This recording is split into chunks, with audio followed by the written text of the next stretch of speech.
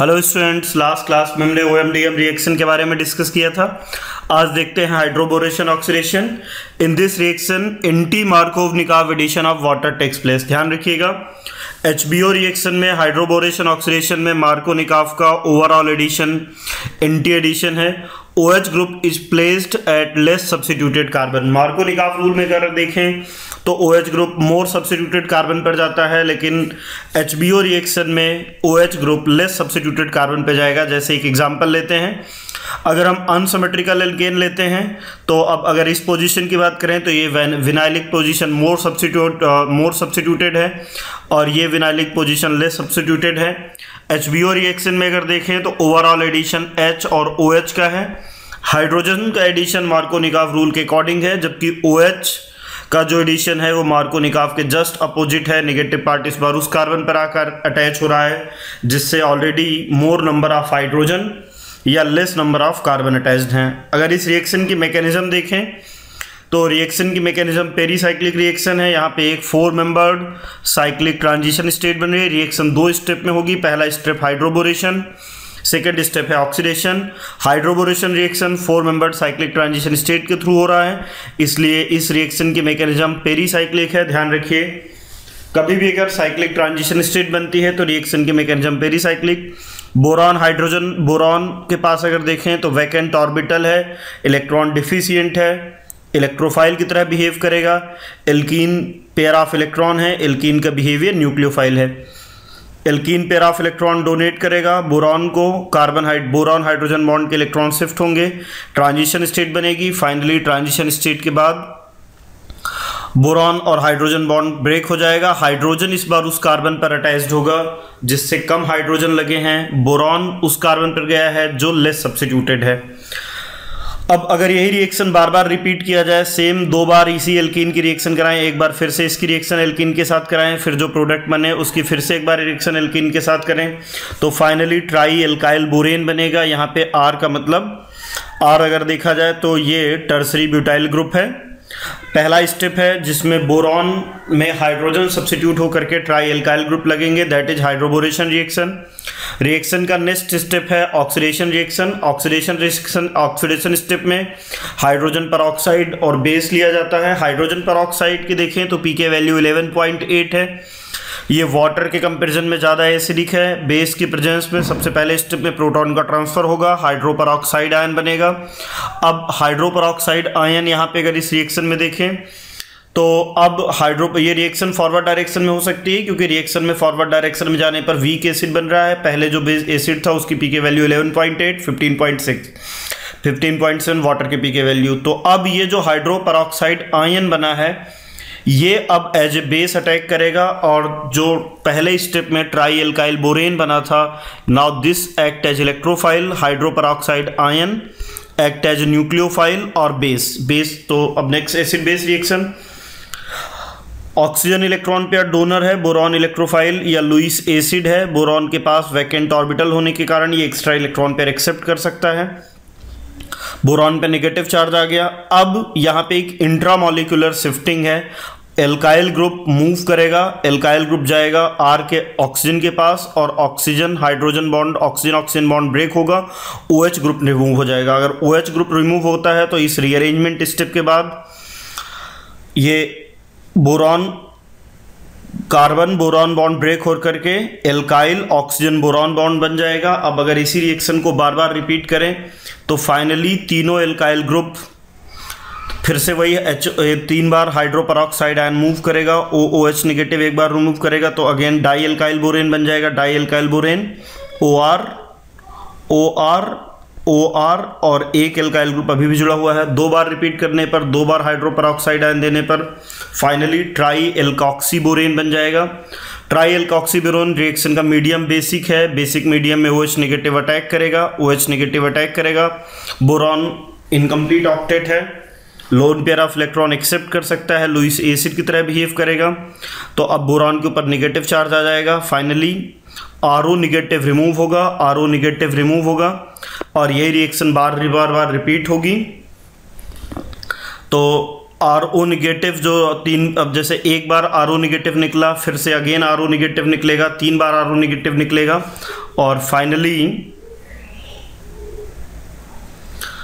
RO negative water से react करेगा, ROH plus OH negative remove हो जाएगा, जो अगले स्टेप में बेस की तरह एक्ट करेगा। तो ट्राई एल्कोक्सीबोरेन से फाइनली 3 बार रिएक्ट करने पर 3 मॉलिक्यूल ऑफ एल्कोहल फॉर्म होंगे।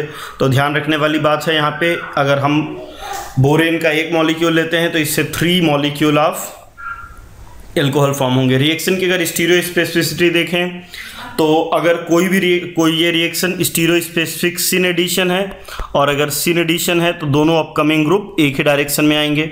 अब यहाँ पे 3 केस हो सकते हैं। पहला केस हो सकता है केस 1, अगर रिएक्शन में कायरल सेंटर क्रिएट नहीं हो रहा है।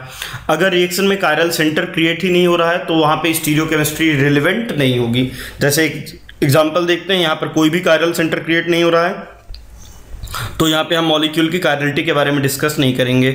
नेक्स्ट देखते हैं, अगर रिएक्शन में कायरल सेंटर क्रिएट हो रहा है, ओनली 1 कायरल सेंटर क्रिएट हो रहा है। जैसे यहाँ पर देखें तो मार्कोनिकॉफ के जस्ट अपोजिट प्रोडक्ट बना, OH इस कार्बन पर आएगा, और अगर OH यहाँ पे आता है, now this carbon is chiral carbon, ये कायरल कार्बन है। तो अब इस पे 2 पॉसिबिलिटी हैं, इस पे R कन्फिग्रेशन भी आ सकता है, ऐसा आ सकता है।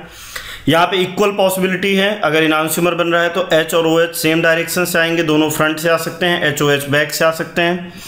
अगर दोनों अपकमिंग हाइड्रोजन और OH दोनों सेम डायरेक्शन से आते हैं तो एक पॉसिबल प्रोडक्ट ये है, अगर ये R है तो दूसरा प्रोडक्ट S होगा। तो इनांशियोमेरिक पेयर बनेंगे, ध्यान रखिएगा, इनांशियोमेरिक पेयर का फॉर्मेशन होगा। अब स्टीरियोकेमिस्ट्री देखेंगे हम।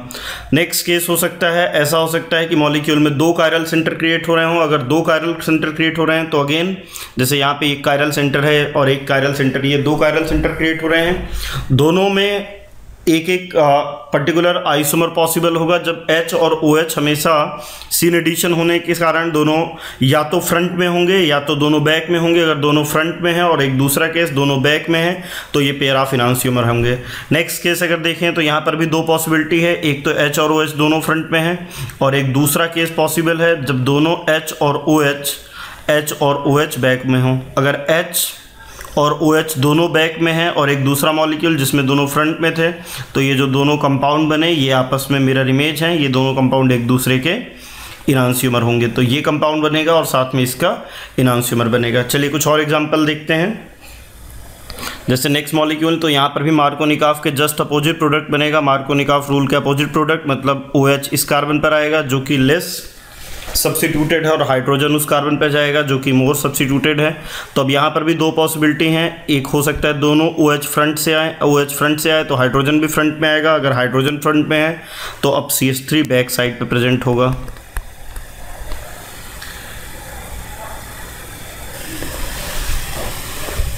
नेक्स्ट अगर देखें तो एक पॉसिबिलिटी यहाँ पे और है, हो सकता है कि दोनों H और OH दोनों अपकमिंग ग्रुप बैक में हो, और अगर दोनों बैक में है तो ये HOH बैक में है तो यहाँ पे CH3 और नीचे वाले कार्बन में हाइड्रोजन ये फ्रंट में होंगे, तो पेयर ऑफ इनांशियोमर बना। नेक्स्ट केस में अगर देखें तो अगेन मार्कोनिकॉफ के जस्ट अपोजिट प्रोडक्ट, मार्कोनिकॉफ के अपोजिट प्रोडक्ट मतलब OH। अब यहाँ पे अगर देखा तो एक कायरल कार्बन क्रिएट हो रहा है, तो OH फ्रंट में हो सकता है, प्लस ऐसा हो सकता है कि OH बैक पे आए, और अगर OH फ्रंट और OH बैक पे आ रहा है तो अगेन पेयर ऑफ इनांशियोमर बनेंगे। नेक्स्ट एग्जांपल अगर देखें तो यहाँ पर भी मार्कोनिकॉफ के जस्ट अपोजिट प्रोडक्ट OH उस कार्बन पर जाएगा जो लेस सब्स्टिट्यूटेड है। यहाँ पे कायरल कार्बन जनरेट ही नहीं हो रहा है, और अगर कायरल कार्बन जनरेट नहीं होता है तो रिएक्शन की स्टीरियोकेमिस्ट्री इंपॉर्टेंट नहीं है। नेक्स्ट केस में अगर देखें तो मार्कोनिकॉफ के अपोजिट प्रोडक्ट, तो यहाँ पर 2 पॉसिबिलिटी है, एक हो मार्कोनिकॉफ के अपोजिट लेस क्राउडेड कार्बन पे तो OH फ्रंट बैक पे हो सकता है। अगर OH बैक पे है, एक ही कायरल कार्बन जनरेट हो रहा है तो OH बैक पे है, और एक और आइसोमर बन सकता है जहाँ पे OH फ्रंट पे हो सकता है, और अगर OH फ्रंट पे है OH बैक पे है तो पेयर ऑफ इनांशियोमर बनेंगे। नेक्स्ट केस देखते हैं, अगेन मार्कोनिकॉफ के जस्ट अपोजिट प्रोडक्ट OH। अब यहाँ पर भी एक ही कायरल कार्बन जनरेट हो रहा है तो रिएक्शन की स्टीरियोकेमिस्ट्री इंपॉर्टेंट नहीं है। नेक्स्ट एग्जांपल देखें अगर तो यहाँ पे मार्कोनिकॉफ के अपोजिट प्रोडक्ट, तो यहाँ पे 2 कायरल कार्बन जनरेट हो रहे हैं, और अगर 2 कायरल कार्बन जनरेट हो रहे हैं तो अगेन हमें स्टीरियोकेमिस्ट्री देखनी होगी। 2 पॉसिबिलिटी हैं, अगर दोनों OH आ रहे हैं, तो या तो दोनों OH फ्रंट पे आएंगे या तो दोनों OH बैक पे आएंगे। तो अगर दोनों OH फ्रंट पे हैं तो ये बनेगा, प्लस एक आइसोमर और बन सकता है जिसमें दोनों OH बैक पे हों, तो दूसरा आइसोमर पॉसिबल है जिसमें दोनों OH ग्रुप अगर देखा जाए तो अब दोनों OH और H बैक पे हैं, तो OH और H बैक में, तो अगेन यहाँ पे पेयर ऑफ इनांसियोमर बनेंगे। Thank you very much. Next class में हम हाइड्रोबोरेशन ऑक्सीडेशन, HBO, OMDM और एसिडिक हाइड्रेशन का कंपैरिजन करेंगे, देखेंगे तीनों में किस तरह से प्रोडक्ट बनते हैं। Thank you very much.